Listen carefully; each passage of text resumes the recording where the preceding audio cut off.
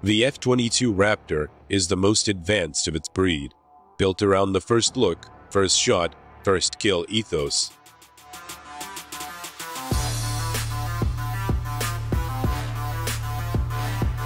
The Raptor is a killing machine, just like the name implies. It's even more deadly when it gets out there and does the job.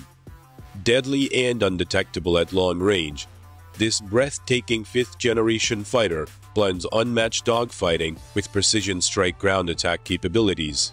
Confidence lies in the fact these goals are achievable as a result of synergistic combination of characteristics and capabilities, including low observables, also known as stealth, the ability to cruise at supersonic speeds, or supercruise, over long range and without the use of afterburners, and an integrated and highly sophisticated avionics unit.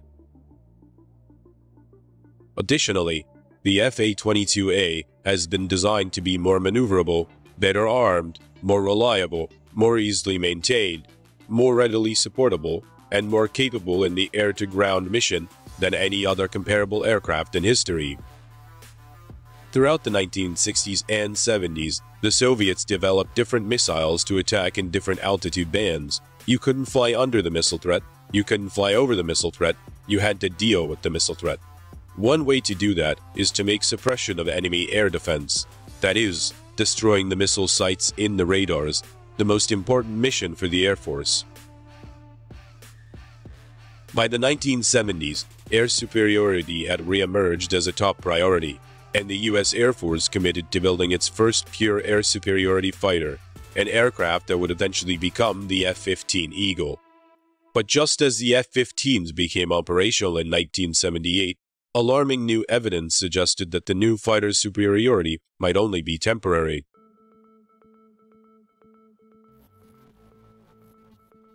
Reconnaissance satellites had photographed several new fighter prototypes, the Mikoyan MiG-29 and Sukhoi T-10, at the Ramenskoye Flight Test Center outside of a small city of Zhukovsky, about 40 miles southeast of Moscow. This new generation of Russian fighters represented a significant improvement in capability over anything previously observed by U.S. intelligence services. It was obvious to all concerned that a new air-to-air combat platform would be required to counter the new threat these new Russian aircrafts represented. The Sukhoi T-10 came as a huge shock to Western analysts. It was bigger than the F-15 and far bigger than any previous Soviet-built fighter. If the MiG-29 had concerned the American military establishment, the existence of the Sukhoi T-10 set alarm bells ringing. These are very good aircraft. Just weeks into his first term, America's 40th president increased U.S. defense spending by $32.5 billion and began the rearmament of the United States on a colossal scale. The goal is world peace. It is absolutely essential that we increase our spending for national defense if we're to preserve the peace. As Reagan and Brezhnev squared up, the U.S. Air Force concluded that it would urgently need a new replacement for its F-15, an advanced tactical fighter, or ATF, that would have no equal. As American planners start to develop the concept of air-land battle to fight World War III, the U.S. Air Force starts to think about the kind of equipment it wants to have when it comes to fighting the war. Two sub-projects were established under this banner: the Advanced Tactical Fighter, which included concept and technology development, 7 airframe companies, being Boeing, General Dynamics, Grumman, Lockheed, McDonnell Douglas, Northrop, and Rockwell. Each received concept development investigation contracts for $1 million. And the Joint Fighter Engine, which was an engine technology demonstration program to be managed jointly with the U.S. Navy, Pratt & Whitney, and General Electric, each received contracts valued at $202 million during September of 1983. The 7 competing companies submitted some 19 conceptual designs. From these, it was concluded that the ideal air-to-air platform would offer low observables in combination with supercruise and superior maneuverability. Analysis of air-to-air combat in Vietnam, called the Red Baron Study, had kickstarted a race for stealth. The principle of stealth technology is to literally make an aeroplane invisible to the enemy. An aircraft's shape must reflect incoming radio waves away from the enemy radar, rather than towards it. To further increase low observable characteristics, An airplane is then covered in materials that absorb radar signals, further reducing its visibility on radar screens. Leading the way in stealth technology was Lockheed's Skunk Works division. In 1977, amid unprecedented security, Lockheed had flown a prototype of the world's first stealth fighter.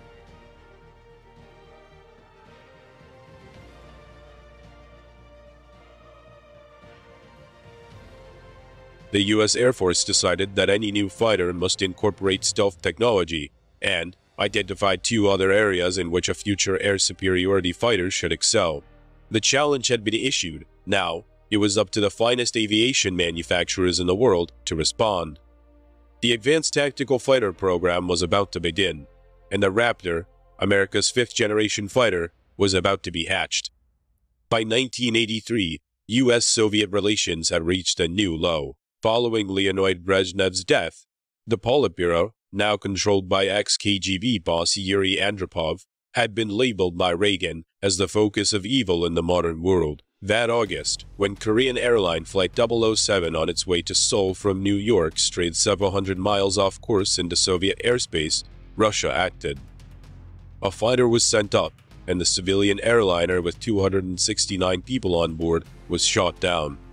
A shooting down of KAL-007 sent shockwaves around the world, straining international relations almost at a breaking point. Reagan's reaction to the crisis strengthened U.S. conviction that stealth would now be the prime requirement for America's new fighter.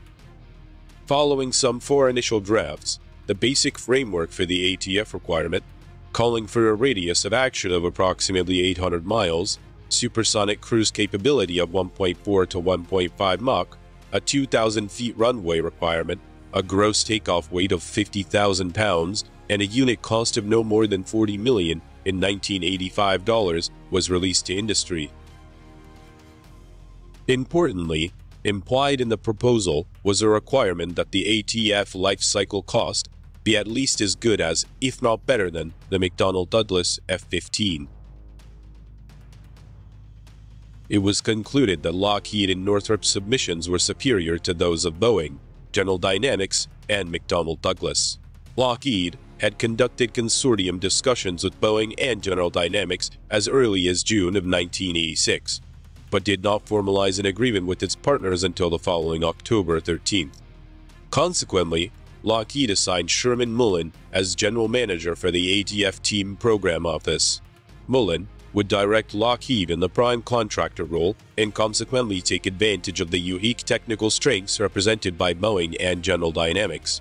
Northrop, some 2 weeks later, followed suit by serving as lead on team with McDonnell Douglas. Thus, by default, the two consortia were selected on October 31, 1986, to build 2 prototypes, each to complete in revised demonstration and validation phase. Lockheed, under a $691 million contract, would build 2 of what later would become its Model 1132 aircraft under the official Air Force designation YF-22. Northrop, under a similar $691 million contract, would build 2 of its N-14 prototypes under the official Air Force designation YF-23. And in 1990, just months after the disintegration of the Soviet Union, the shapes of the 2 rival designs were finally unveiled. Northrop's version, called the YF-23, closely resembled its original design.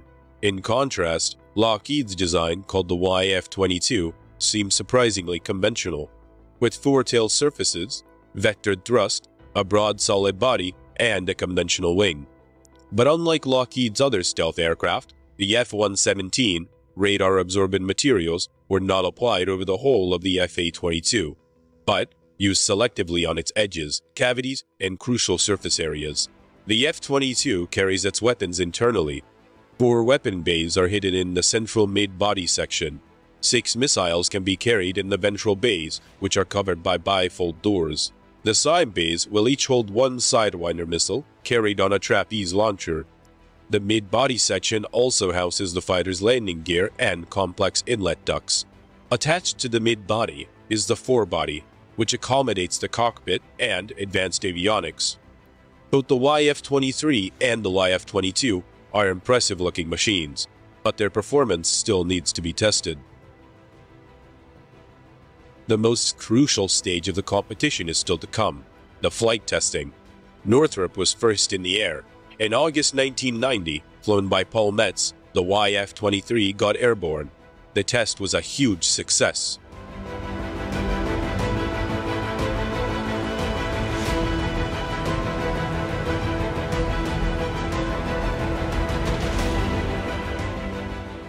But Lockheed was quick to respond, and on September the 29th, at Edwards Air Force Base in California, Lockheed's chief test pilot Dave Ferguson prepared the Raptor for its maiden flight. Over the next 3 months, the Raptor underwent a whole series of tests. The Air Force required both teams to give them performance projections, and they were actually going to compare that with what the planes actually did in flight subsonic and supersonic at different altitudes and so forth. The winner of this stage would earn a contract for 650 aircraft. The decision would hinge not just on what the contractors promised, but on the Air Force's confidence in their ability to deliver. During flight testing, the Raptor had beaten Northrop's YF-23 in a number of crucial performance areas. The YF-22 had clearly shown that in every category it was far superior to any existing fighter. The Air Force was very impressed by what Lockheed had done, but their flight test program was very aggressive. They flew hard and fast. They flew many more hours and sorties than Northrop did, and all of that gave the Air Force confidence that they knew what they were doing, and they could build a superior plane. But it would be events in 1991 that would carve out the Raptor's future. 22 minutes after midnight on January the 17th, 1991, Lockheed's stealth F-117 spearheaded U.S. strikes against Saddam Hussein's regime. The performance of Lockheed's stealth bombers during Operation Desert Storm would give the company and its aircraft some priceless publicity.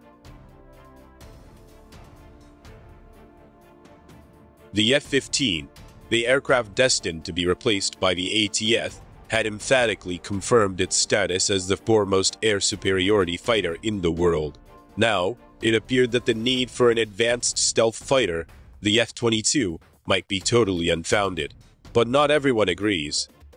By April 1991, bogged down by the F-15 debate, the U.S. Air Force prepares to announce the winner of the Advanced Tactical Fighter contract. But would the Raptor be able to emerge from the controversy unscathed? After the Dem-Val flight test of the prototypes, Secretary of the USAF Donald Rice announced the Lockheed team and Pratt & Whitney as the winners of the ATF and engine competitions. The YF-23 design was considered stealthier and faster, while the YF-22, with its thrust-vectoring nozzles, was more maneuverable as well as less expensive and risky. Having won the contract, Lockheed announced that it intended to locate the F-22's headquarters in Georgia, where the Raptor's forward fuselage would be built. General Dynamics were to build the F-22's mid-body section in Fort Worth, Texas, and Boeing would manufacture the wings and tail in Seattle, Washington. Follow-on work using this aircraft took place at the Edwards Air Force Base. It was to consist of an additional 100 hours of flying time, or approximately 25 flights, to expand the YF-22A's flight envelope and explore select envelope segments in greater detail. But on April 25, 1992, the program hit its first major snag. During preliminary testing, the unthinkable happened. A YF-22 flown by Tom Morganfield crashed just after takeoff. The aircraft hit the runway with the landing gear up and slid approximately 8,000 feet and caught fire. Despite the loss of the stealth aircraft, the program had achieved its major goals. 10 million man-hours of analysis, 4,000 hours of radar testing, and hundreds of hours of flight testing had gone into the development of the aircraft, even before construction was given the go. In fact, the F-22 has accomplished more flight testing than any other fighter prior to full-scale production. On April 9th, the first F-22A, officially named Raptor, an earlier attempt to make the name of the aircraft superstar failed in 1991, was rolled out in a public ceremony at Lockheed Martin's Marietta, Georgia facility for the first time. Now, Air Force pilots would get the opportunity to check up on the new aircraft for themselves. First flown by the Air Force in 1997, pilots at Edwards Air Force Base have surpassed 2,000 flight test hours in more than 900 missions. One of the key advances in the Raptor's design is its advanced cockpit and integrated avionics system. Key mission systems include Sanders/General Electric Electronic Warfare System, Martin Marietta Infrared and Ultraviolet Missile Launch Detector, Westinghouse/Texas Instruments Active Electronically Scanned Array Radar, TRW Communication/Navigation/Identification Suite, and Long Range Advanced IRST. The radio frequency receivers of the Electronic Support Measures System give the aircraft the ability to perform intelligence, surveillance, and reconnaissance tasks. The F-22 has a glass cockpit with all digital flight instruments. The monochrome head-up display offers a wide field of view and serves as a primary flight instrument. Information is also displayed upon 6-color liquid crystal display, or LCD panels. This airplane displays information to you. It gives you knowledge of the battle space. It's all about seeing what's out there in front of you and being able to make the right decisions about what to engage and when to engage it. The ejection seat is a version of the ACES-2, commonly used in USAF aircraft, with a center-mounted ejection control. The Raptor carries a formidable array of ordnance. The F-22 has 3 internal weapon bays, a large main bay on the bottom of the fuselage, and 2 smaller bays on the sides of the fuselage aft of the engine inlets. The main bay is split along the center line and can accommodate 6 launchers for beyond visual range missiles, and each side bay has a launcher for short-range missiles. The primary air-to-air missiles are the AIM-120 AMRAAM and the AIM-9 Sidewinder, with planned integration of the AIM-260 JATM. Missile launches require the bay doors to be open for less than a second, during which pneumatic or hydraulic arms push missiles clear of the aircraft. This is to reduce vulnerability to detection and to deploy missiles during high-speed flight. While the F-22 typically carries weapons internally, the wings include 4 hardpoints, each rated to handle 5,000 pounds or 2,300 kilos. Each hardpoint can accommodate a pylon that can carry a detachable 600-gallon or 2,270-liter external fuel tank for a launcher holding 2 air-to-air missiles. And to complement the Raptor's armament of 8 missiles, the fighter also has a gun.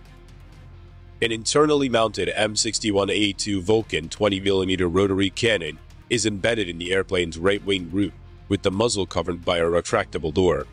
The radar projection of the cannon's fire path is displayed on the pilot's head-up display. But since Desert Storm, critics of the F-22 program claim that the F-15 Eagle, destined to be replaced by the Raptor, already had the attributes necessary to remain the world's preeminent air superiority fighter. In March 2003, supporters of the F-15 got the opportunity to see whether or not the Eagle was still the best fighter in the sky. 5 F-15s would go head-to-head with a single Raptor. Although no missiles would be used during the exercise, the sorties would closely resemble actual combat. No quarter would be given by either side. This was a kill or be killed exercise. All 5 F-15s are flown by experienced F-22 pilots. One by one, the Raptor brings them down. In combat testing with F-15s, the F-22 Raptor has emphatically proven its doubters wrong. In December 2005, the U.S. Air Force announced that the F-22 had achieved initial operational capability. During exercise Northern Edge in Alaska in June 2006, in simulated combat exercises, 12 F-22s downed 108 adversaries with no losses. In the exercises, the F-22 amassed 241 kills against 2 losses in air-to-air combat, with neither loss being an F-22. The F-22 cannot be exported under U.S. federal law to protect its stealth technology and classified features. Customers for U.S. fighters are acquiring earlier designs such as the F-15 Eagle and F-16 Fighting Falcon, or the newer F-35 Lightning II, which contains technology from the F-22, but was designed to be cheaper, more flexible, and available for export. The USAF had originally planned to buy a total of 750 ATFs. In 2009, the program was cut to 187 operational aircraft due to high costs. A lack of air-to-air missions due to the focus on counterinsurgency operations at the time of production, a ban on exports, and development of the more affordable and versatile F-35, with the last F-22 delivered in 2012. America's F-22 Raptor was created out of the Cold War fear that the Russian-made fighters would sweep aside the F-15s. The United States Air Force is the only operator of the F-22. As of August 2022, it has 183 aircraft in its inventory. In today's changing world, there are few certainties, but the rule of the Raptor, America's air dominance fighter of the skies, is one of them.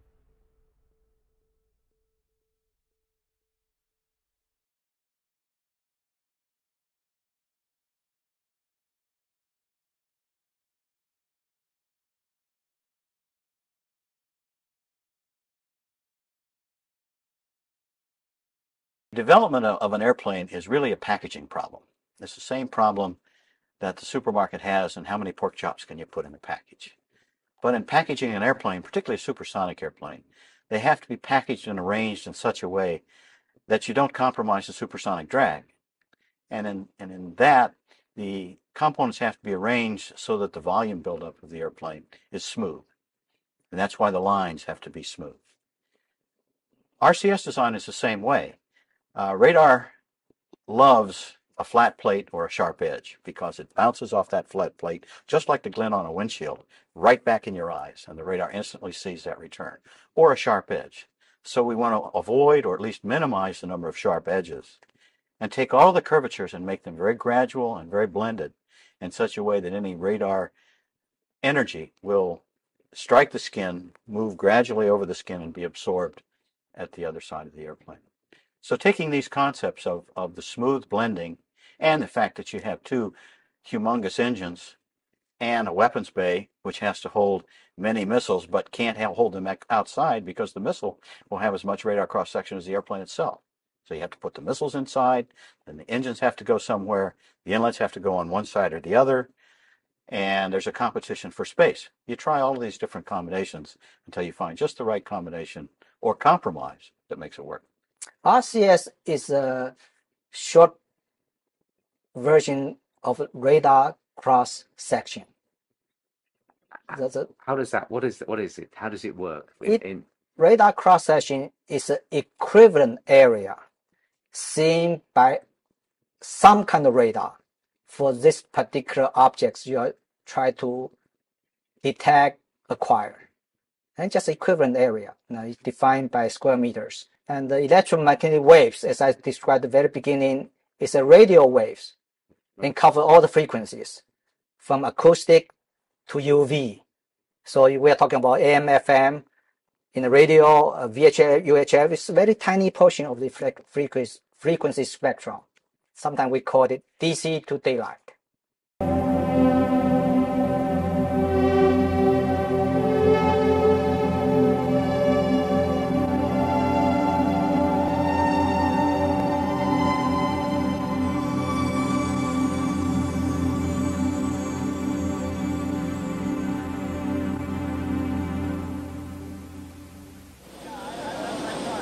The low-speed tests, we're only going to go up to a maximum of 30 knots ground speed.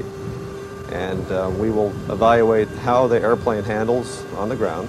We will evaluate the nose wheel steering to give the pilot a feel for how the airplane will handle when he has to taxi out for first flight. Paul is an important part of our evaluation. He's the one that will give us his evaluation of how the airplane handles.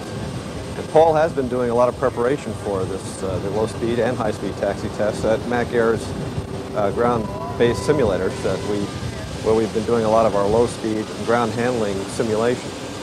A lot of the work that Paul has done there will be give him the feeling for the airplane, so that the first time he gets in the airplane, he has an idea how it's going to handle. But he will verify that now during our taxi tests.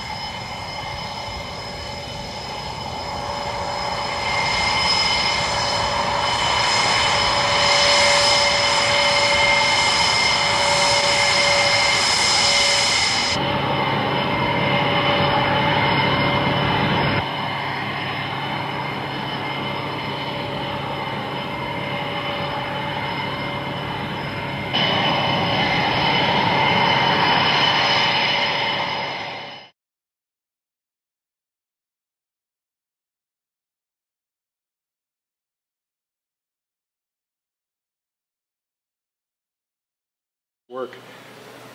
In 1990, I could never have dreamed of 25 years later coming back to see some faces that were very near and dear and remain that way to me. There are some consummate engineers in this audience right here who brought this airplane to life. Jim and I had the extreme pleasure of having the best seat in the house, but we never forgot who put us there. So let's see a show of hands. How many of you worked on the F-23 program in some form or fashion?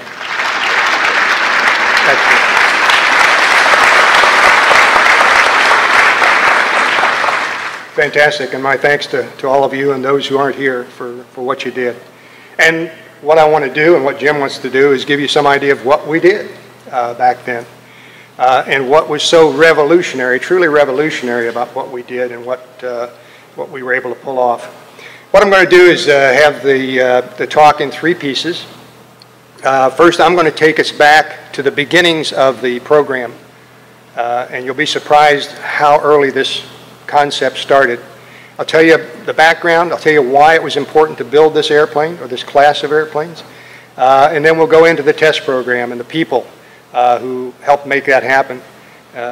Jim will cover that portion of the program, and then I'll come back up and finish up with the conclusions on it.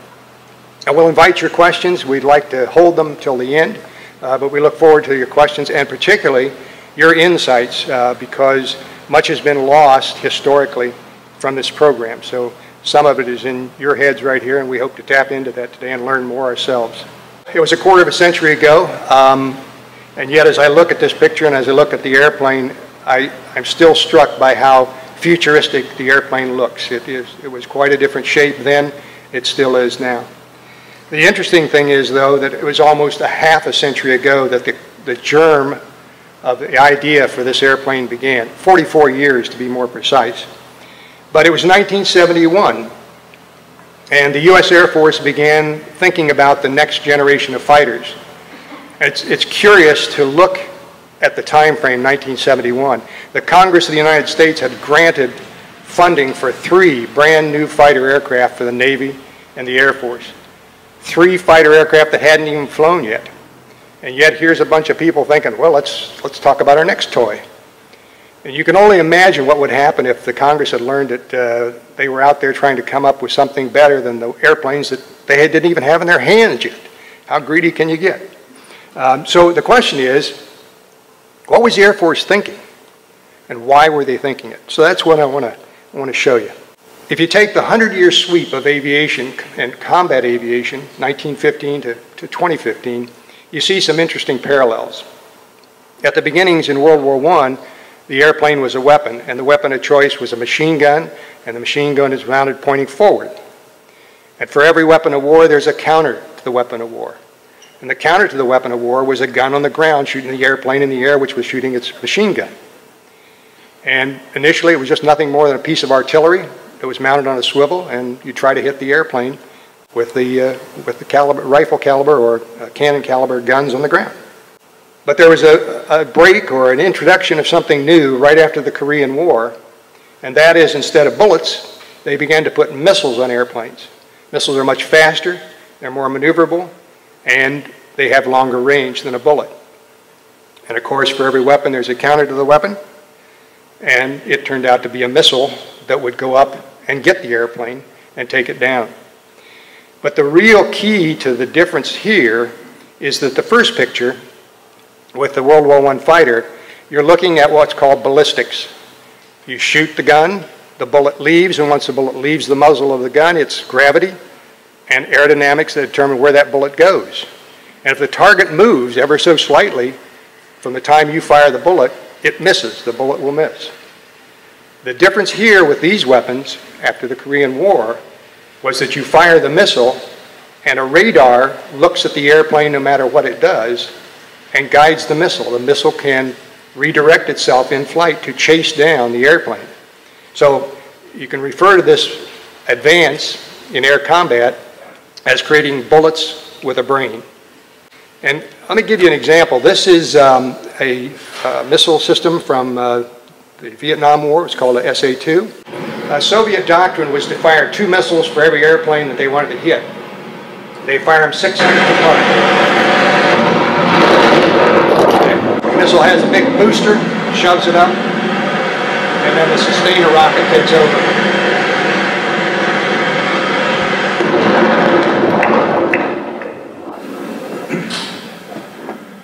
You can see the contrail beginning here as the missile climbs up and away. This actually happens to be a test shot, and you'll see up top a parachute with an object on it. It'll show up here in just a minute. There it is, right here. And this is the target right here. So the radar is directing that missile, and look how it can move so rapidly, change direction, and blam, it hits it. Now the pieces are starting to fall down, but there's a piece that falls down right about here. There it is. This missile is being directed by the radar. It's going to take care of all the pieces. So you can kind of imagine what that's like from a pilot's point of view in the airplane. That really is a bullet with a brain in it, and there's very little you can do to outsmart it.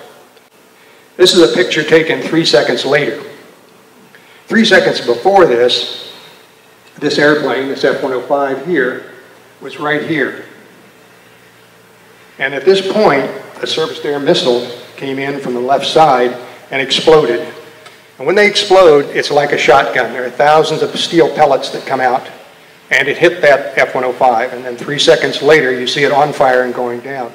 This became a major loss creator for our aircraft in Vietnam, and we had to do something about it. This is what the system looked like. It was the missile on the ground that you just saw. It was a special radar that could track very precisely the airplane in flight, which you also saw it tracking. And that radar could control the missile. So the solution back then was, okay, cut the link between the missile and the radar. And the way we did that was 3 things. We used chaff or window that was used in World War II initially, but we used that in Vietnam. That creates noise on the radar scope of the radar operator, and he can't see the airplane for all the noise. We used jammers, special pods that could actually interfere with and destroy the signal of that radar on the ground, again, cutting the link. And then third, we would just get low altitude to where the radar simply can't see you because there's mountains and dirt in between you. All of those things have negatives about them. For example, train masking, you're so low and going so fast that it's hard to see any target, and you're gobbling up fuel at a great rate. But that's all we had at hand in 1972. And it was getting a lot worse. In the upper left side, you see the Soviet airborne warning and control airplane.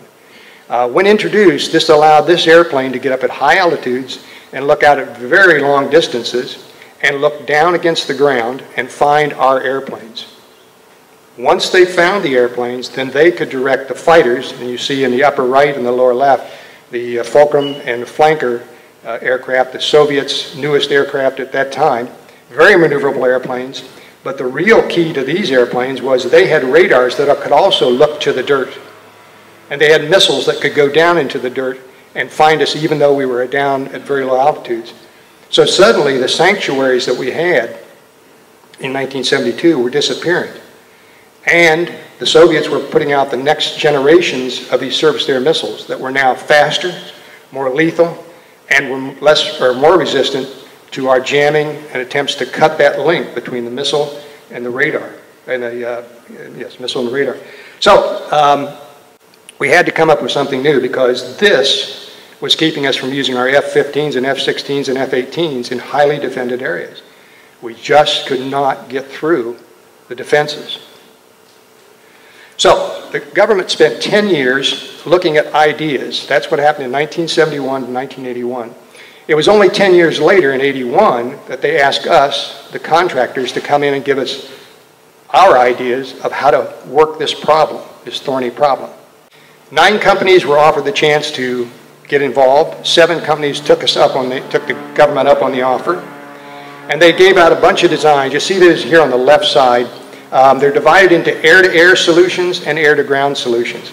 They also are all over the map in terms of size and weight and capabilities. The Lockheed airplanes down here in the right corners should remind you of an SR-71. They're based on that huge airplane, huge, 115 feet. This airplane I think is about 63 feet, and theirs was 115 feet long. So they were monstrous things. Northrop's up there in the upper left-hand side, small airplanes, kind of our heritage. But interestingly enough, nobody at this point in time had thought about stealth. These tended to be non-stealthy airplanes. On the right side of the picture, the three airplanes you see are parts of the evolution of Northrop's airplane, which eventually became the YF-23. And you can see there's a lot of things that were explored. The one in the middle is aptly called the Christmas tree. Well, how much did we know about stealth? Actually, we knew almost as much as Wonder Woman did. She recognized that it was invisible, that if it was invisible, it was going to be difficult to see. Okay, that makes sense. But she also realized, quite intuitive, that somebody would pay a pretty penny for the ability to have an invisible airplane. And they were right, because it was going to be expensive. We were treading new areas here. Stealth itself is a concept. What is that? That is the ability to create an airplane that's invisible, in simple terms. Not truly invisible, but so tiny that it's hard to see, hard to pick up with these radar systems we're talking about. These concepts were explored in World War II.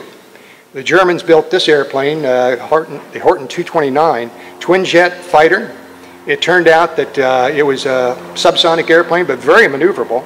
They did fly the first vehicle in December of '44. They had the first production airplane finished, ready to go out to do the test flights when the American forces took over the airfield in April of '45. So it came close to being operational. It turns out it was very stealthy for the radars of its time. Even the skins of this airplane were made out of crushed carbon and plywood to absorb radar energy. So they were well into the concept of making airplanes invisible. We call that Generation 0. Generation 1 is represented by the SR-71. You see an airplane that is very fast. This is Mach 3 kind of range we're talking about. Pretty much goes straight and level. It's not a maneuvering platform, and it carries a limited amount of payload internally, cameras in this case, but it can go long distances. Turns out that this airplane was shot at many, many times by those surface-to-air missiles we saw earlier, and never once did they come close to taking it down. And it's not that stealthy. What it does have going for it is speed. And speed, if you're a skeet shooter, you know the faster the skeet goes, the harder it is to hit. And so you're going Mach 3, these missiles can't catch you. And it was part of its survivability. One reason why we also wanted to adapt that characteristic for a fighter. The second generation starts to look not like airplanes, but frying pans flying in formation. These are called faceted designs. Notice every piece of this is a flat plate of some kind welded together in a shape that somewhat resembles an airplane. High subsonic again, not fighter maneuverability. It didn't have the capability of being a fighter, but medium maneuverability. It carried the payload internal again, because if you carry a payload external, it destroys your radar signature. And it had limited range. The airplane could be air refueled, but by itself it didn't have that great a range. Generation 3, Northrop gets into the picture, the B-2 bomber, and this is near the end of the 70s. High subsonic again, pretty much straight and level again, huge payload by comparison with the other airplanes, and long ranges. So if you're keeping a scorecard, the scorecard looks like this. We determined that the next fighter that we built had to be stealthy, invisible if you will. It had to be able to go long range on supersonic speeds to help defeat those SAM missiles. And it had to be highly maneuverability because it was going to be an air-to-air fighter against other fighter aircraft. And you'll notice that if you read across there on each one of the generations, we never got there. What you and I and the rest of the folks who were on this program were asked to do is create something that never existed. An airplane, a true fighter, that had all of those characteristics together. That was revolutionary and is going to be a watershed mark in the design of airplanes. It's the introduction of stealth technology to fighters. So the challenge was we had to be invisible and omniscient. And let me just give you an analogy what that means. You know about the patrol cop that wants to go out and catch a speed. He takes the car, he parks it behind a bridge abutment, behind a bush somewhere, so that he becomes invisible. Okay? Next, he takes out a radar gun and he points it at you and it's going to catch your speed and then give you a ticket. Right? But his failure occurs in the omniscient phase, the all-knowing phase. That radar gun puts out energy and you buy a fuzz buster and you see him looking at you, and he gives himself away. So it was important for this class of airplanes to not only be invisible, but they had to reach out and touch someone, and you never knew they were there. So that was our challenge. It had to be highly maneuverable. I've already mentioned that. Long-range supersonic and the large internal payload for the missiles. So those are the requirements that we worked to. The program that we were on was called Demonstration and Validation, or DEMVAL. And what was unique about it was that we were not constrained to the 1986 technology. In fact, the 1986 technologies would not have gotten us to what I just showed you. We could not have been omniscient, for example, in 1986. So we were asked to stretch the technology and think about it and demonstrate pieces of it that would represent what was probable in the year 2005. We defined, the contractors defined, Lockheed team and the Northrop team, we defined what the ATF was. We didn't have specifications, big long specifications. We were able to run the test program to test what our portion of the our airplane technologies did. The programs were not the same between the F-22 and the YF-23. And interestingly, we were asked to cough up money, and we, Northrop and our suppliers, coughed up 1/2 the cost of this program. And the U.S. Air Force did a great job of leading it. They had the concept of letting us, the contractors, try it out and experiment. And the result was, and quite unusual historically, both the YF-22 and the YF-23 were successful designs and filled the mission requirements. So here's some little known facts that many of you may not know. There initially was not going to be that airplane. Just up until about 3 months before the proposal was to be put in, we got a change from the government that said build prototypes. So we scrambled to do that. And interestingly enough, there were really no requirements. You had to fly one time. I'm not even sure they specified you had to land successfully. But there were no specific requirements. It was not a fly-off, as many people suspect it was. It was not, because the programs were totally handled independently. The testing was done independently, so you can't make an apples-to-apples comparison between the YF-22 and the YF-23. They were quite unique. And we were way beyond the state-of-the-art, and particularly the avionics. I think that the avionics is probably the key to this airplane, not so much the airframe you see out there, but we were working way out on the edge of computer technology in that time, in the time frame. And $1.1 billion is what we coughed up. A lot of money that did not, unfortunately, see fruition. I want to transition now a little bit into the test program and give you an idea of what we did. The program was highly classified, up to top secret and beyond. And unfortunately, even the flight reports were classified. So today, I don't have access to even what we did as far as the details go. And much of the classified has been destroyed. So pardon us if we make mistakes, let us know, but some of this comes from our memories, and precious little information remains. One of the things that happened right away was people said, you can't show the airplane to anybody. This is before we had to roll out. We had the airplane at Edwards. They said, you can't let anybody see that airplane. But we had to take the airplane out and go down and run the engines and do fuel checks and other things away from our hangar, so we had to move the airplane. And we said, well, how are we going to do that? And we got these spy satellites flying over the top of Edwards Air Force Base. You don't want us to show the airplane. How do we do that? Some brilliant engineer back at the SPO said, well, look, when we have you transport classified information, it has to be double wrapped. You wrap it once and you wrap it twice, and that way you hide the classified information and nobody can see it. So you double wrap the airplane. Okay, so this was the solution. Now, nobody thought about the fact that the wind blows a minimum of 30 miles an hour at Edwards Air Force Base. But there was a saying back then, don't get mad, get glad. The Glad company was just delighted to see us here. Obviously, this didn't last too long before people saw the lunacy of double wrapping an airplane. Okay, this is PAV 1. This is PAV 2 out here. But you'll find today, if you crawl underneath the airplane, you'll actually see the scoop underneath the airplane. And the guys were kind enough this morning to wrap foam and tape around the edges of it, because there's a very sharp scoop on the bottom of the airplane. And it's open on the ground until you get up to flying speed, and then it closes back up. And we had one of our crew chiefs crawl out of the airplane one day and take the point of it right in the forehead, and it was a nasty little cut. So we decided, well, we have to be safe. So we'll paint a little red triangle onto that scoop, which you'll see out there. And then I said, well, why don't we put another triangle just to accentuate that this is what you're interested in, is this area here. I don't know, it kind of looked like a black widow spider. So anyway, that only lasted a short while before management thought that that was inappropriate, but it did appear on the cover of Aviation Week right after we did it.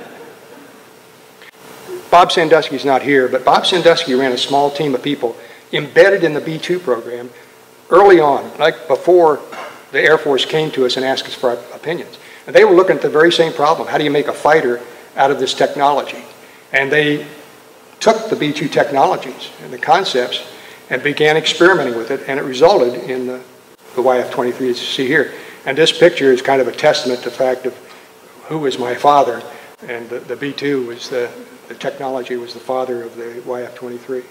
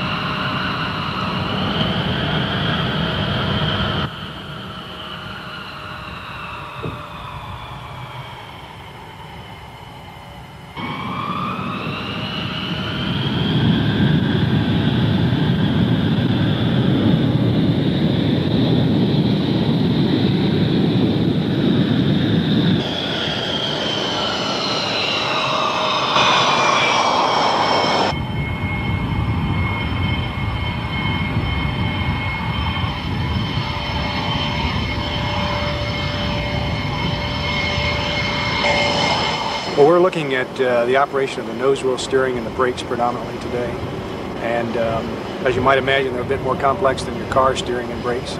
So we have a number of different modes that we operate in. And we tested all those modes today and it was extremely successful. The airplane is a solid performer and taxies very well. Brakes are excellent.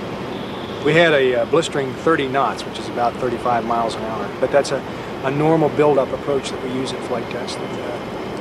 We start there and, of course, build up to higher speeds, which we'll be doing very soon. I've been looking forward to this for 4 years and a first flight for all my life. So for me, it's just the threshold of some very exciting times that we're going to have together as a company.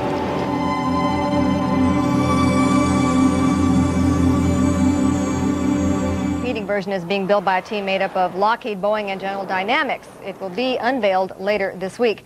Now, whoever comes out the winner in this high-stakes dogfight will be awarded a multi-billion-dollar contract to build 750 of these new advanced tactical fighters.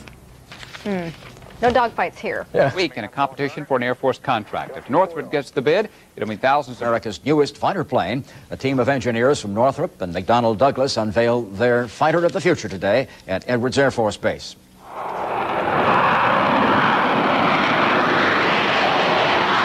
It's the ATF, Advanced Tactical Fighter, and it's designed to replace the Air Force's F-15 fighter jet. Here's what the pilot who took the ATF for a spin today had to say. The airplane appears to be very clean, much cleaner than we expected. During the climb out, I was using considerably less power than I expected, and the chase airplanes were an afterburner just to stay with me with my landing gear down. The fighter jet will cruise at 1,000 miles an hour. Northrop and McDonnell Douglas hope to win the Air Force contract for the fighter. Lockheed, Boeing, and General Dynamics have teamed up to design their own model. It gets its first test flight on Wednesday. The winner gets the multi-billion-dollar contract. That's how that works. It was not the fastest airplane of its time, but it was the fastest tactical airplane in terms of being able to sustain very high speeds, long enough to actually perform a mission. Typically, prior to that time, fighter planes would only fly supersonic for brief periods to either catch up with an enemy that they were trying to shoot down or to run away from one that was trying to shoot them down. I worked on the F-4, I worked on the F-15, and obviously I worked on the F-23. The maximum speed of all of those airplanes is not that different. What is different is how much thrust they use to get to that maximum speed and how long they can cruise at that speed. That's really what the benefit of the F-23 was. The dry engine thrust was massive. I don't remember the exact number right now. It was over 30,000 pounds of thrust out of each engine. In terms of thrust, I think these are something like 50,000 pounds thrust engines, if I remember correctly, which typically the way engines have been developed, at least in the time I've been in the business, is most military fighter engines have what they call military power, dry power, where the afterburner isn't burning, and then they have a significant increase when the afterburner lights. What we found was when we went from the J-79 to the F-100, and then we went from the F-100 to the F-119, the full power afterburner of the previous engine was matched by the dry power or military power setting of the new engine. So really a tremendous improvement in performance in each one of these engines. How did it compare to the Lockheed F-22? We cannot make comment on that, but with all the indications, we are at least as good as theirs in every aspect. But it was a heck of a flying machine. We know it. Where's Bill Flanagan? We never would have got this picture if it hadn't been for Bill Flanagan, but by God, he fought it every bit of the way.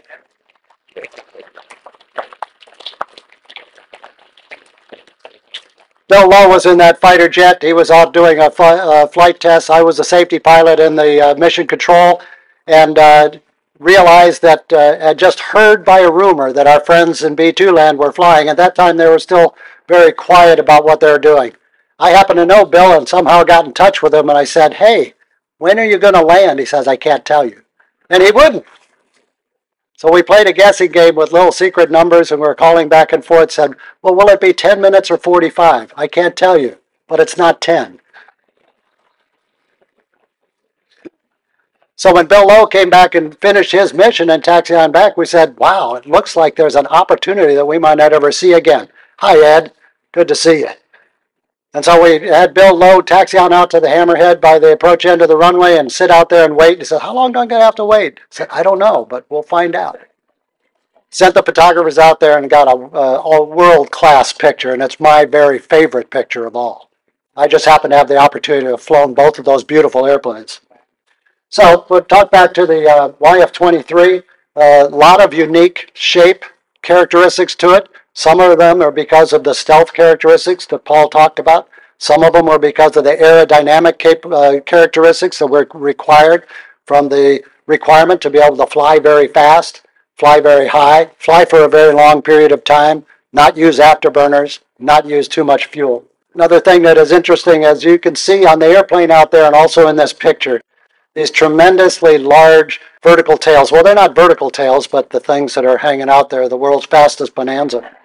In addition to the aerodynamic characteristics that it gives to the airplane itself, the rearward field of view is just absolutely panoramic to the fighter pilot. And that's just exactly what Paul's talking about with the picture window form. Also, the air data system on the airplane was designed to have flush ports. That was unique for a fighter airplane, certainly unique for something that was going supersonic. Our friends in B-2 land had been using flush air data systems before. You might see as you walk around PAV 2 here that we also did have L-head total temperature and dynamic pressure ports, and that was primarily as a backup. We're using that for flight test data in order to validate what the flight controls were using. The sinuous ducts, if you look at this as well, the face of the duct is actually one diameter below and to the side from where the engines are themselves. And that's very important from a stealth standpoint, that there's no radar that's going, beams that are going to get into the duct and into the face of the engine that's rotating, which is a very highly reflective radar reflector, and get back on out. And the exhaust duct, we'll look at it a little bit later. Beautiful planform. You get to see the airplane on the side all the time. Not too many people other than pilots get to see the planform, what it looks like on the top. Big part of the design was the edge form alignment planform. So as you look at the airplane that's leaned up there on the side, you can look at and see the large number of lines that are all aligned together.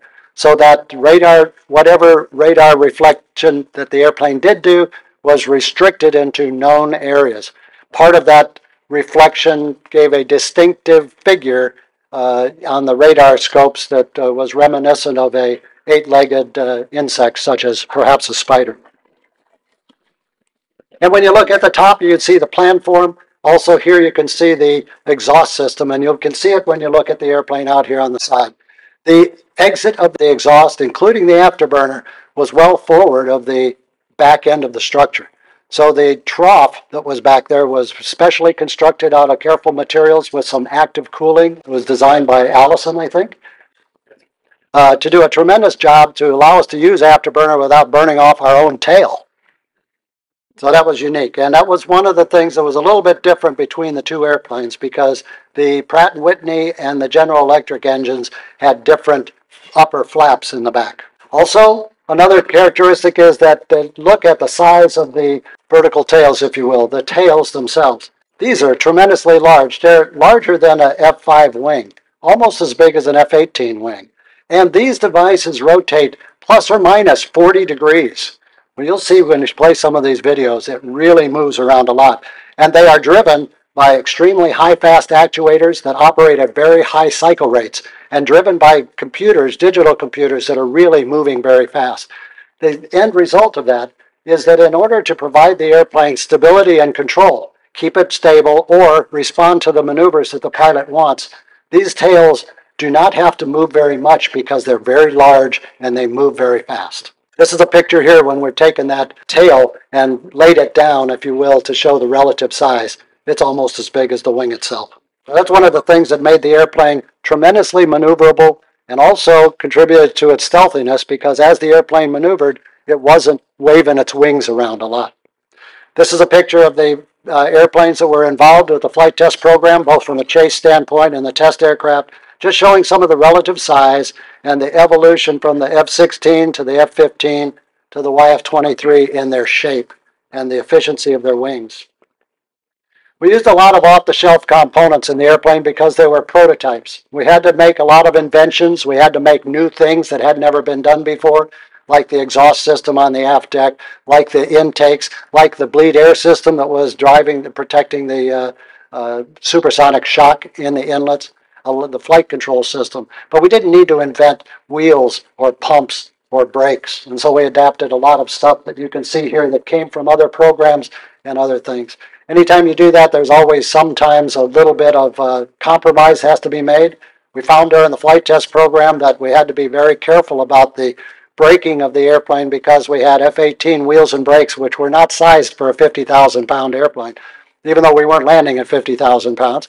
So it was a heavier airplane it was designed for, and we had to take care of that, not only from a pilot technique standpoint, but also after most landings we would plan on parking at the end of the runway, have the crews come out, measure the temperature of the brakes, and be ready to apply cooling air if necessary.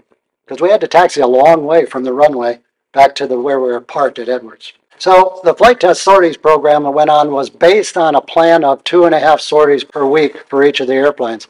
And each of the airplanes had a learning curve at the beginning, but they finally did get up on the step, and they met those projections.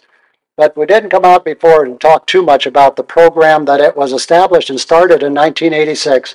And so out of those Northrop people that are here, how many people can remember that terrible and wonderful bittersweet day in October of 1986?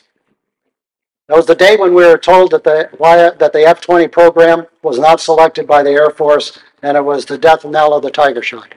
It was the same day that we were selected for the ATF program contract. What a bittersweet day. But when that program was selected in 1986, it was to run for 4.5 years with a contract award in 1991, and it was a fixed amount of time. Our original plans for test these airplanes was a 350 sortie plan. As time went along and gang after glee and plans didn't work out and schedules slipped, it got later and later and later to the point where we were only able to fly these airplanes for 3 months and 50 sorties. So that made a lot of difference in the flight test planning and what it was that we were going to do. But the biggest part of the story that we want to make sure, besides the airplane, was all the wonderful people that helped us have the dream of flying these airplanes, and you all had the opportunity to work on something that was really very special. I want to say right now that during the period of time I was on the YF-23, I worked with people that I knew from other industries in our teams.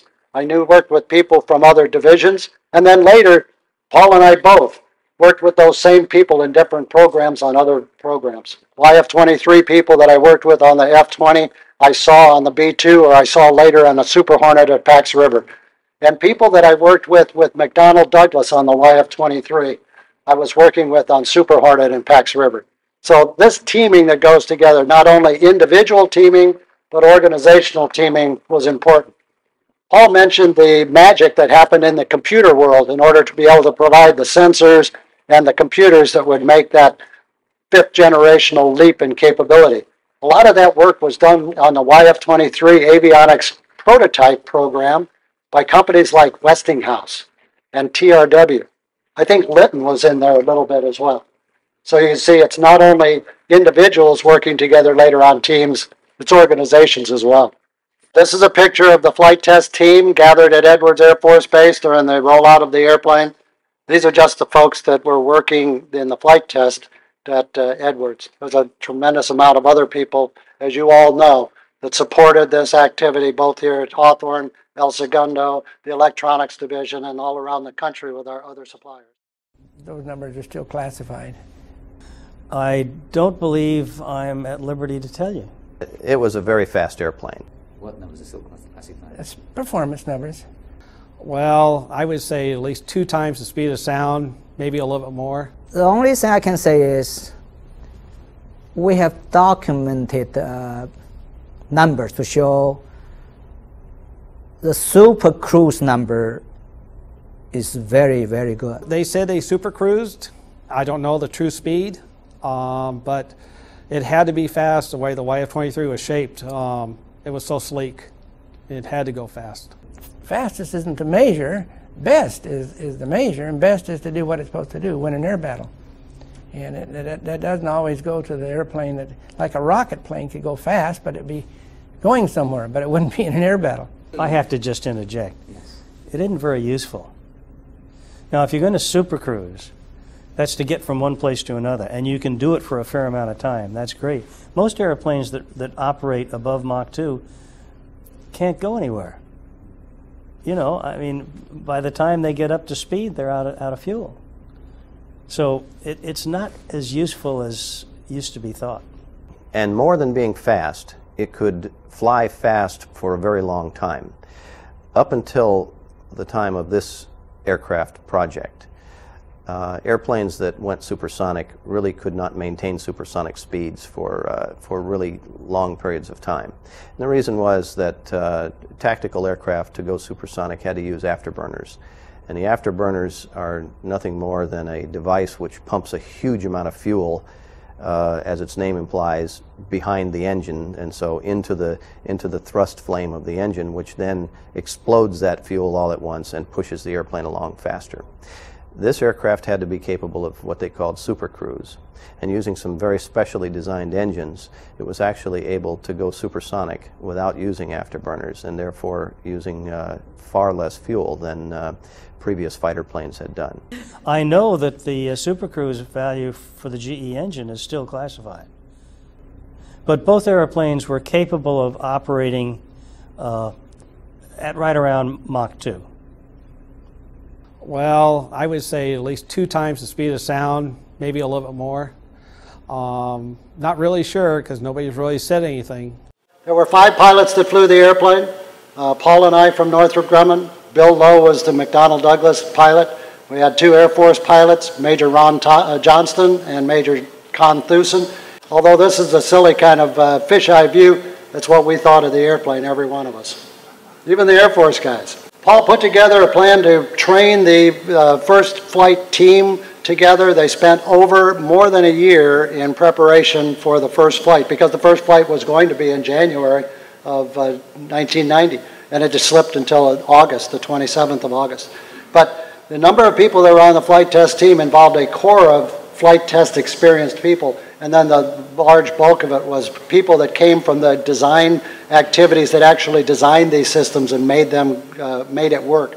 So we took the true subject matter experts in each field and worked together to build a team that were able to sit and work in the control room to maintain the test objectives, get the data that we needed, and then also be able to respond to things that might go wrong. It was a tremendous test program. My hat's off to Paul and everybody else that had anything to do with it, because it was a great team effort, so we were able to get that first flight team ready to go. And when that first flight took off, everything went tickety-poo. PAV-1 was a great airplane. It had a minor malfunction with landing gear indication on the first flight that I think might have cut down the time a little bit. But for the most part, the airplane went very well in its flight. PAV-2, the second airplane, was a little bit later in trail. It flew almost 2 months later on the 26th of October. We also had a flight test team that I helped lead, and we went through similar training. But we borrowed a lot of the expertise of that first flight team from Paul's team and benefited from it greatly. Now, here's a list of some of the names. It goes up. You don't have to know them all, but recognize that it's a combined team. There are Northrop people, there are Mac Air people, there are subcontractor people, in this case Pratt & Whitney for the PAV-1, and we've got Air Force people, not only in the pilot positions, but also in some of the engineering capacities. The main flight test engineer for both of these PAV airplanes were both McDonnell Douglas teammates. So we had Jim Martin for PAV-1, and I had Wolcott Blair for PAV-2, and their able assistants right behind them, the guys who were doing all the heavy lifting, was Les Dowd and Mike Hans. So we went on, and it was a combined team of contractors and players, to the point where Paul wants to make sure that everybody understands that the Pratt & Whitney team was critically important to the success of their flight test program on PAV-1. And I got the same thing, but I didn't get a medallion from the General Electric people. So talk a little bit about the statistics that up there. I mentioned that it was planned for 350 flights. We only flew 50. We only flew about 65 hours. I'll get the numbers wrong because I can't see it from here.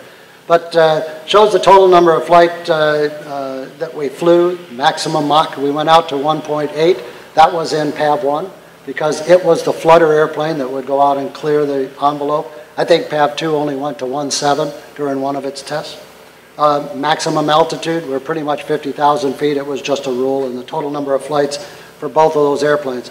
The big difference between the two airplanes, about the only difference other than the instrumentation, was the engines, because this was a competition, although not a fly-off competition, between two airplane designs and also between two engine designs. These were the envelope that we explored as far as we went, when the first flights were. Longest flights, 3.3 hours. Obviously, we had air refueling for those, and we relied a lot on air refueling, and the speeds that we went on through angle of attack and side slip. So it was a compressed, very compressed flight test program where we had to tunnel through the envelope in order to get to the points where we wanted to do. We wanted to prove super cruise, so we wanted to get out there to those super cruise positions. We wanted to demonstrate level 1 flying qualities throughout the envelope, and we had to do the air refueling, etc. But not everything goes great on every flight test program, despite the fact that PAV-1 was a great team of professionals, and they were going off and probably went through flight 6 before it had anything that untoward. PAV-2 was a little snake bit, and it wasn't because of the team, it was just the way things were. So I'll talk about the first flight that we had. When I did the first flight on this airplane, and my team as well, I thought we were kind of in the rocking chair. Boy, the Lockheed Martin guys had flown the General Electric engine long before on their first flight. Paul had already flown the PAV airplane, the YF-23. We knew that it worked. Everything's pretty good. Well, this is a true first flight because it's the first time together with a new airplane and a new engine together, but we thought everything should be okay. The Air Force required us to go through a long process for a first flight of briefing ahead of time, going out and practicing with surrogate airplanes to practice a first flight, to help the crews practice and help the instrumentation people practice, help the people in the tower practice.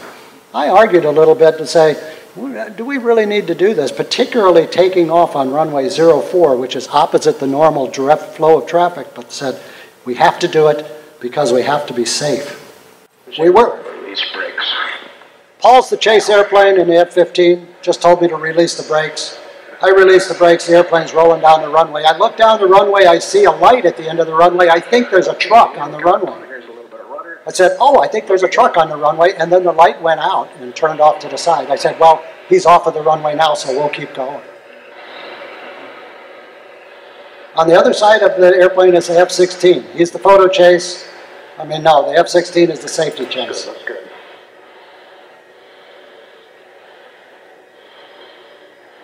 Now, surrender and climbing with you. Whoa, keep your knees up.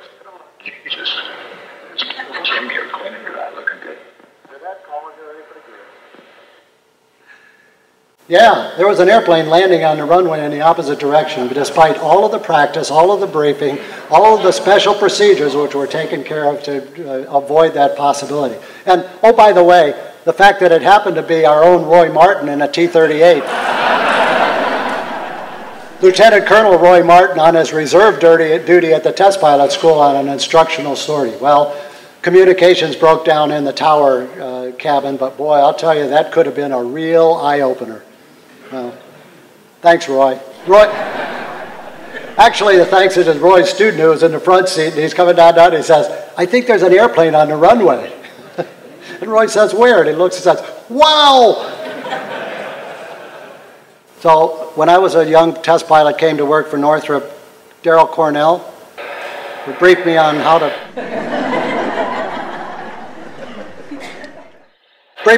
fly airplanes with their, came right out of the hangar, and he said, when you first take off an airplane for the first time, put the landing gear up and then put the landing gear down.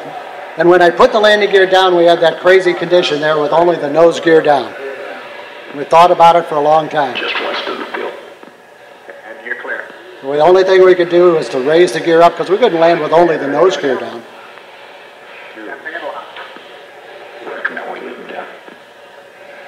Recommend that we leave them down. Our trusty test chase pilot. Thank you, Taco. I agree. That was on the second flight of PAV-2 was when we went up and we did the air refueling test. And the first time we went to the air refueling, and that's when we recognized a significant, about the only real significant pilot difference between the two airplanes.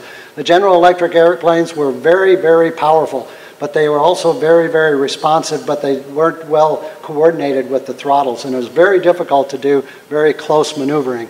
And the first time I went to the tanker, because I'd already been to the tanker in Paul's airplane, and I got there and I said, I was trying, I said, I don't think I'm going to be able to do this.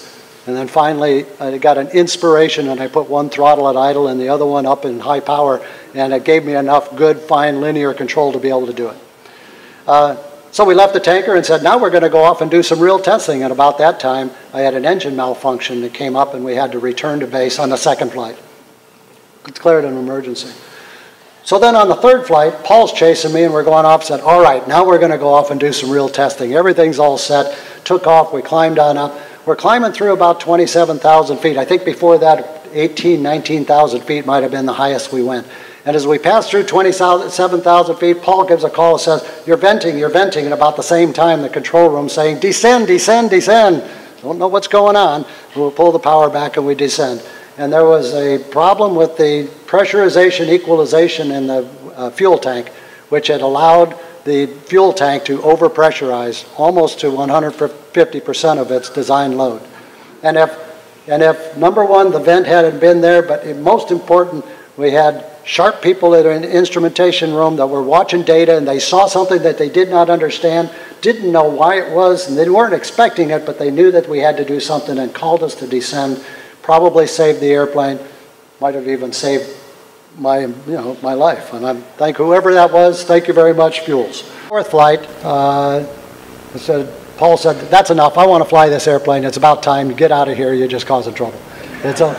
He took it flying, and I went to chase him. So I'll go along and chase him as well. And we were out, and we were flying Mach 2, Mach 1.5. Paul was flying it, doing the envelope, going out to the envelope that he had already cleared in PAV-1.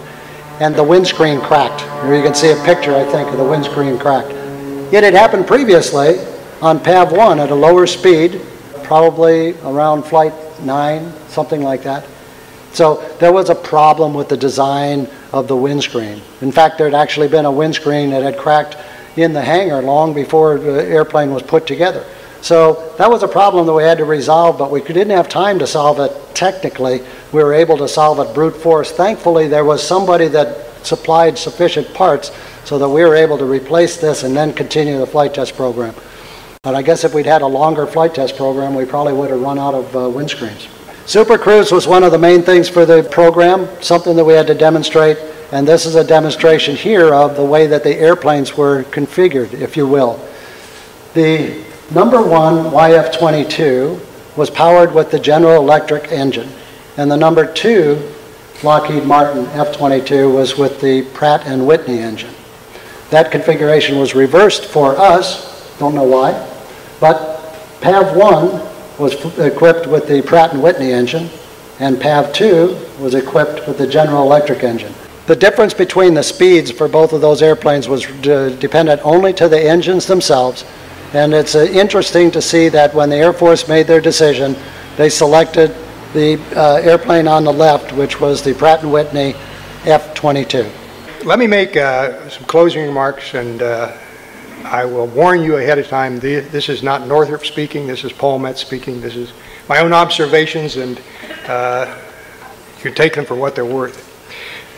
I have come to learn that in prototyping competitions, like the YF-23, YF-22, there is a tangible and an intangible perception that you leave with your customers. Northrop is, in my opinion, the finest aircraft engineering company in the world. They very accurately predicted the YF-23 and other airplanes that I was fortunate to test with them.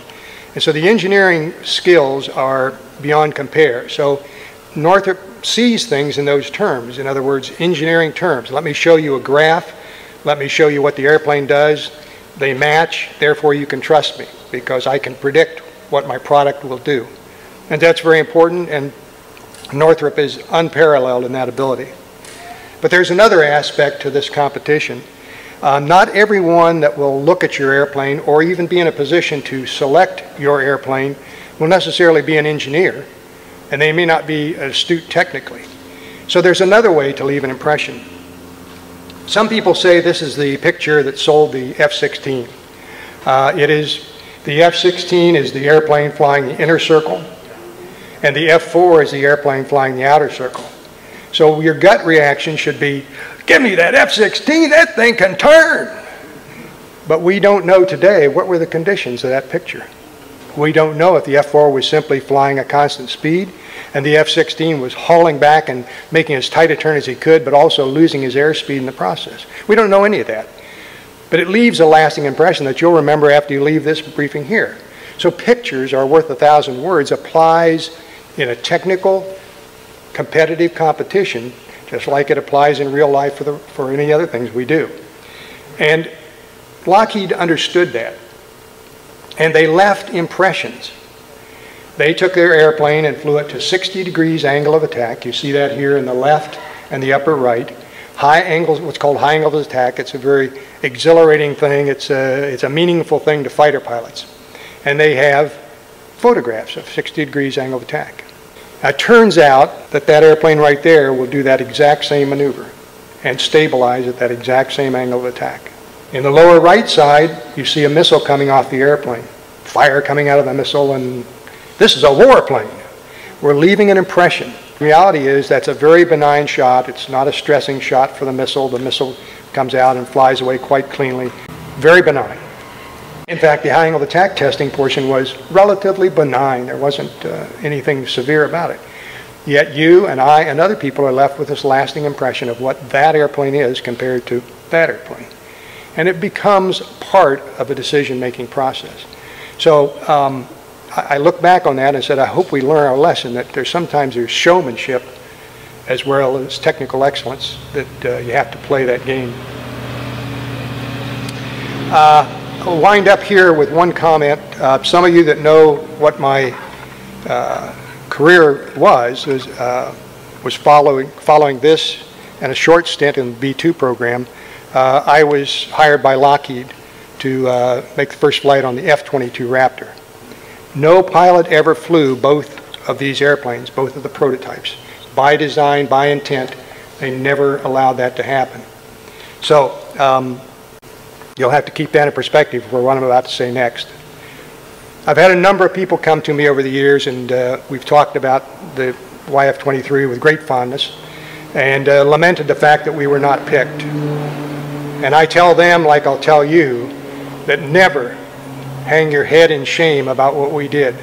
We built a tremendous product that would stand side by side with anything else, and in many cases exceed the capabilities of anything else. And we can always be proud of that. So I thank you very much for your attention, and Jim and I will be happy to answer questions.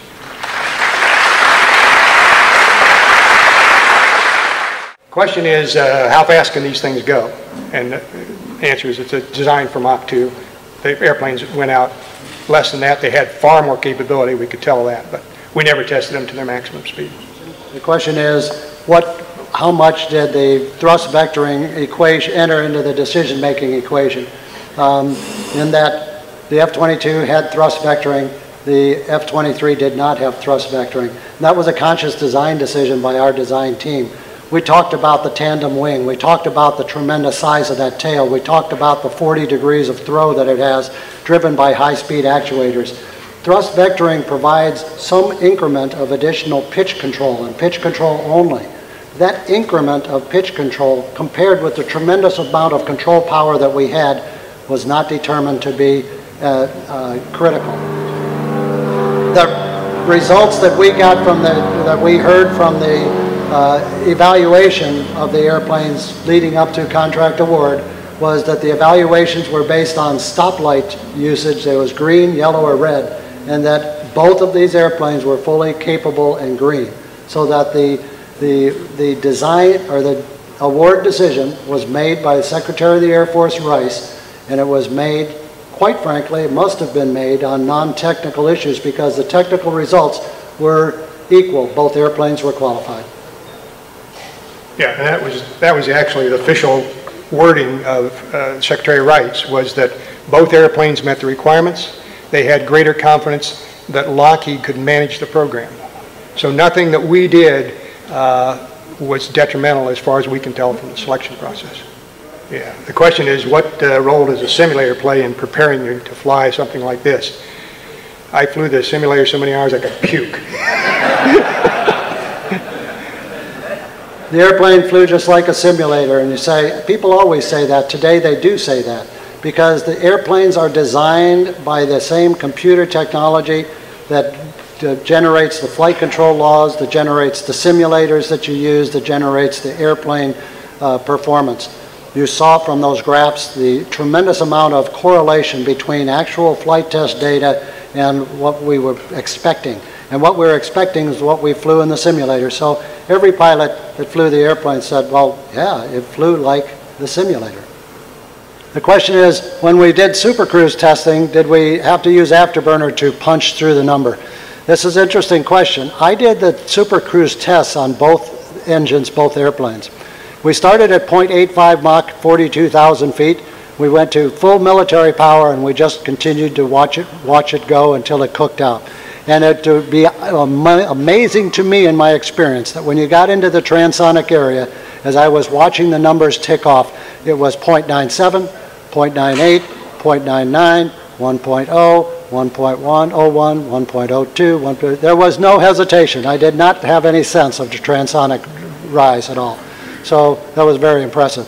Now, another way of doing the testing, which would be more efficient, was to go to full afterburner and get very fast and then take it from the fast side, go into military and see how it cooks down. We selected to do that test because we got a wealth of piece of S data from 0.85 Mach all the way on up. Question is, what followed from this effort into the future? I told somebody a while ago, this is only 1/3 of the program you're looking at. And 1/3 is the avionics of this airplane. My opinion, the avionics are the most important part of this system. Remember I told you about the omniscient, the ability to see things but they can't see you? That is an incredible amount of computer sophistication. And so I think that's what carried forth. Northrop had a complete organization for avionics development. And in fact, I've spoken to several folks here that were in that group. And we reached out, way out in time. And that type of architecture technology, the way the computers operate, yes, that has been carried into the future, more so than just the nuts and bolts of the airframe. Okay, well, he's asking how much fun was it, you know, and there's the old adage, which is it's the most fun you can have with your clothes on, but you know, it is fun. It's exhilarating, but we're trained to get rid of the emotion. We have switches in our brain that let us turn it off and concentrate exactly on what's going on and let the rest of the world be pushed away. So as bland as it sounds, we're unemotional in the airplane. We concentrate very deeply. So, but it is an extraordinary and rare occasion for a pilot to make a first flight on an airplane. That said, when we were preparing for the first flight and Paul was going to be flying the airplane for the first flight, I worked with the people who were making up the test cards and made sure that the flight test conductor, there was a point in the flight after he got on up and everything was just a point in between points where the next test point was look out the window and enjoy. Thank you very much.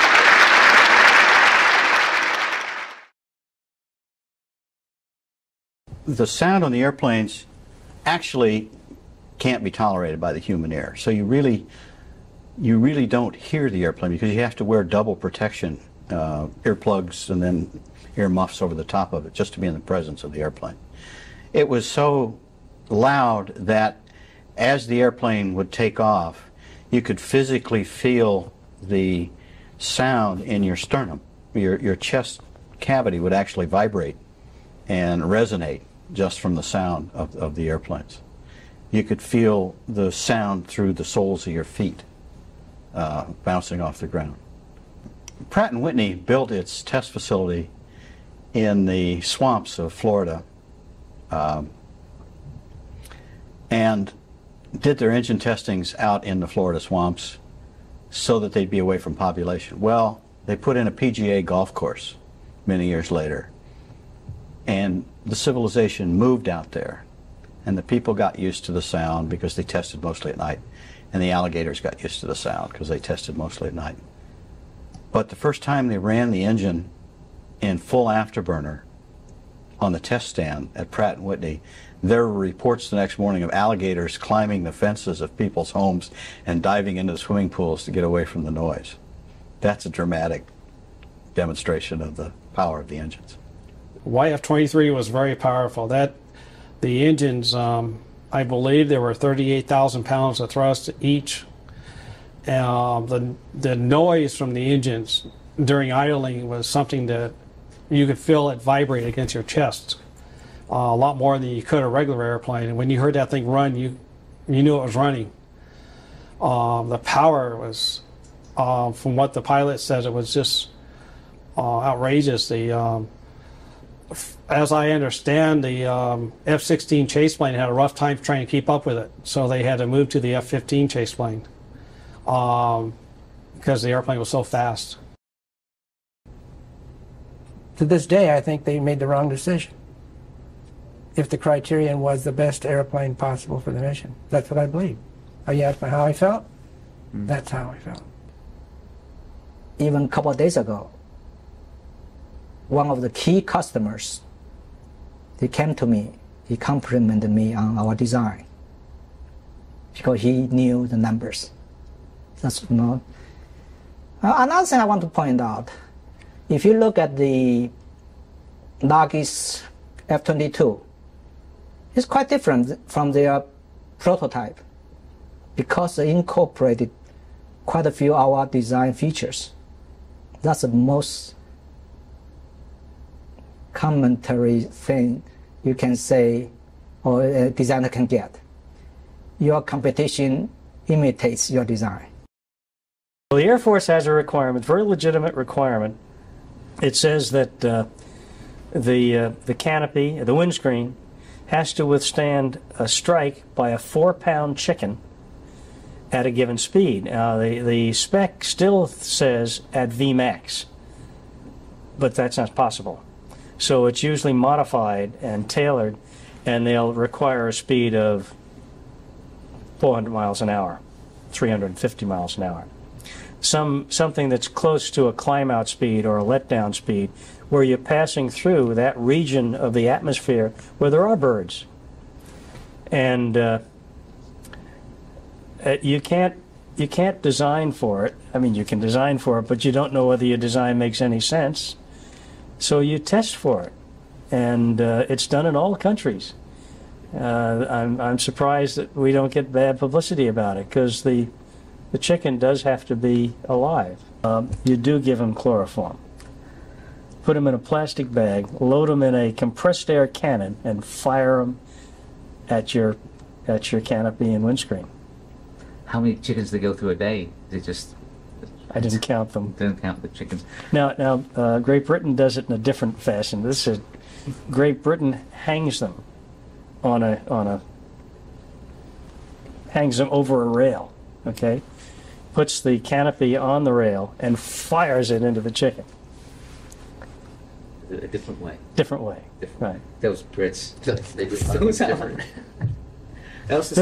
It's no laughing matter. No, it's we have lost people due to a bird penetrating the canopy of the windscreen. Tell us about that.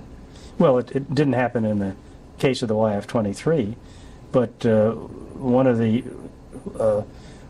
early astronauts, the T-38 is used by the astronauts. They have a fleet of T-38s, an airplane that we made. And early in the astronaut program, one of the astronauts was flying somewhere in Texas, and a snow goose penetrated the canopy and killed him instantly. Bum deal. So it's danger. The danger of birds, flying birds, is always there. Yeah, it's real. Yeah. So you have to come up with some way, and you can visualize. I mean, a canopy is this, wraparound thing you look through. Has to have perfect optics. It has all these requirements. Has to operate at certain temperatures, very high and very low. And now you have to make sure that a bird doesn't go through it. And you don't want to make it too thick, because one, it weighs a ton. Two, it's more difficult to keep the optics clear.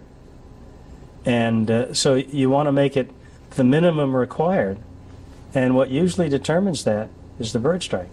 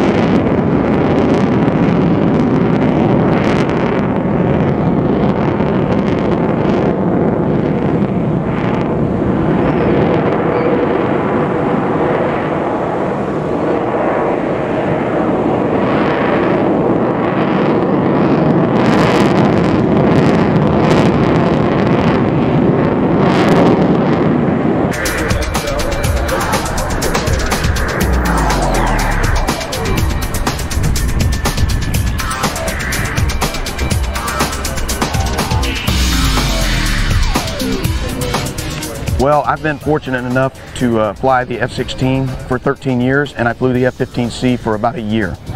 Those are great platforms. They do a great job, and they're a lot of fun to fly. But having flown this now for about a year and a half, I'll tell you, I enjoy flying this aircraft out of all three of them much better. The performance, it's a large airplane. It's a little bit heavier than an F-15, but it performs like the F-16. I mean, it'll turn on a dime, and it just handles like a dream.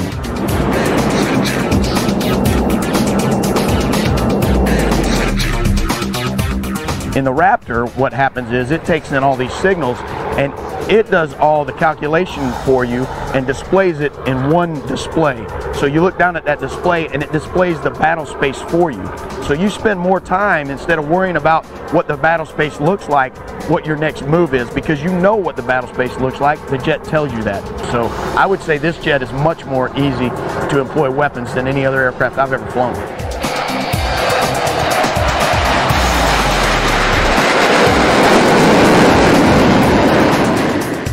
I started flying out in Cessnas in Gainesville, Florida, in Cessna 172s and 152s. And after I got in the Air Force, I got so busy that I kind of let my license kind of slip a little bit there.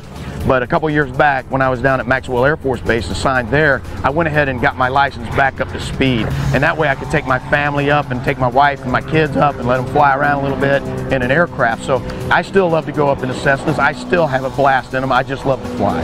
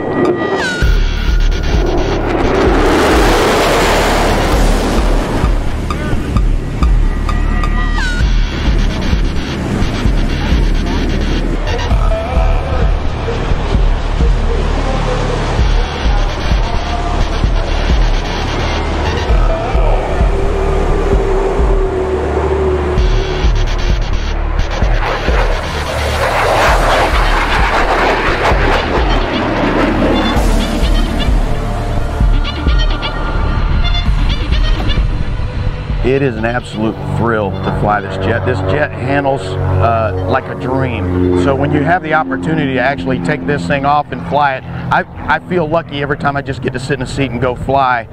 It's just an exciting day for me to go to work.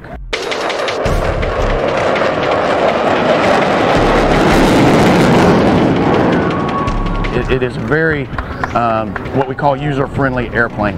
It's very easy to fly.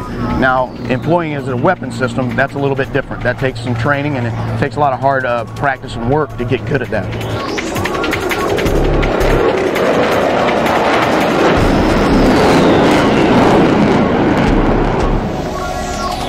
I really want these folks to understand what this airplane's about and let them make their own judgments about what they see in this aircraft and what they hear from the guys that maintain it and from the guys that operate it. If they hear the truth, it'll sell itself, because this jet is that revolutionary and that significant to our forces that I want them to understand this, and this is their aircraft. We're just the lucky souls that get to go out and fly it every day for them, but this aircraft is made to protect them.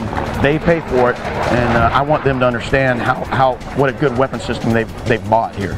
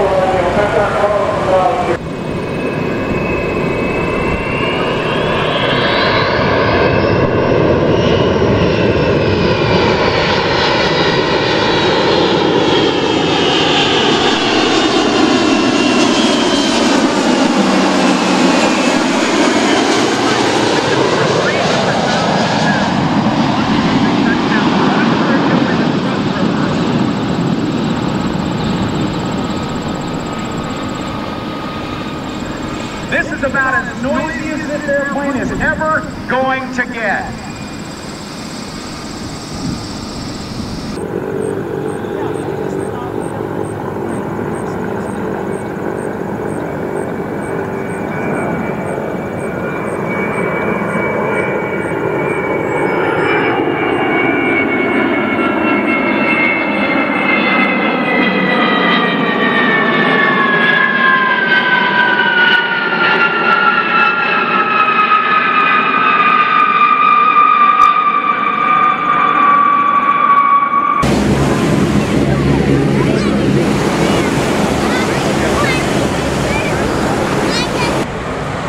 You can always find out more information about the team by going to our website at leapfrog.navy.mil.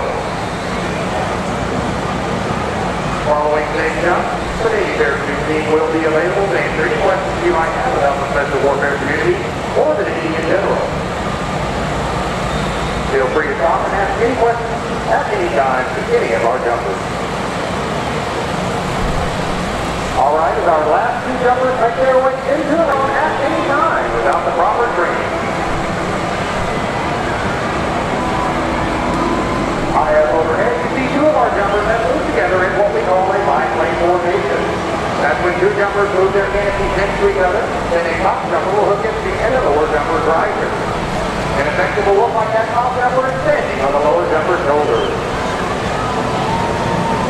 From that basic biplane, the jumpers can do various other formations, such as the two jumpers that have trailing for his weight.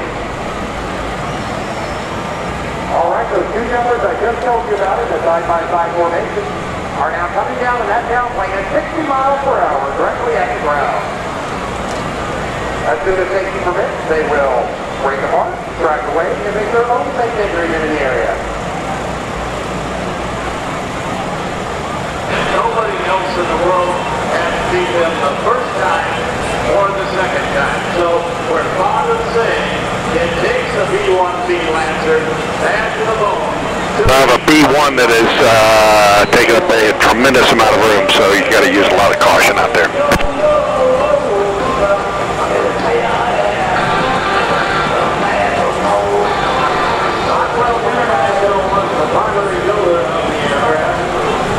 General Electric engines look after their each producing 30,000 pounds of thrust. Wings back forward, this should be the last pass. Watch for the pitch up.